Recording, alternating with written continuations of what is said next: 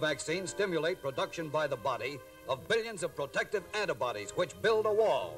But behind it all are tests and research and years of development and hope. Simple. Is it? Is it? Is it?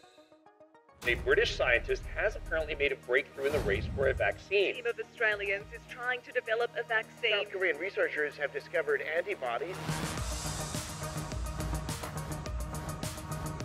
Researchers across the world are working to create a vaccine to tackle the novel coronavirus.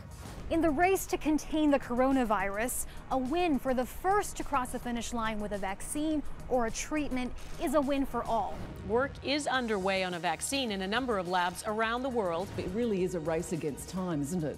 Absolutely. Pharmaceuticals giant Sanofi today confirmed it's jumped into the race. The company joins Johnson & Johnson and biotech company Moderna. American businesses are stepping up. The race for a coronavirus vaccine, which companies are leading the pack? Yeah, we are comfortable that we can create a vaccine and scale it up. We're trying to do this in, for us, what will be record-setting time. We're going at record speed, getting into clinical trials, but that's not something that's going to impact people that are sick now or this first wave of the outbreak. Since vaccines are given to normal individuals, what is paramount is safety and whether or not it works.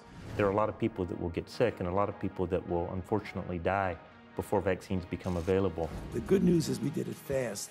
The bad news is that the reality of vaccinology means this is not going to be something we're going to have tomorrow.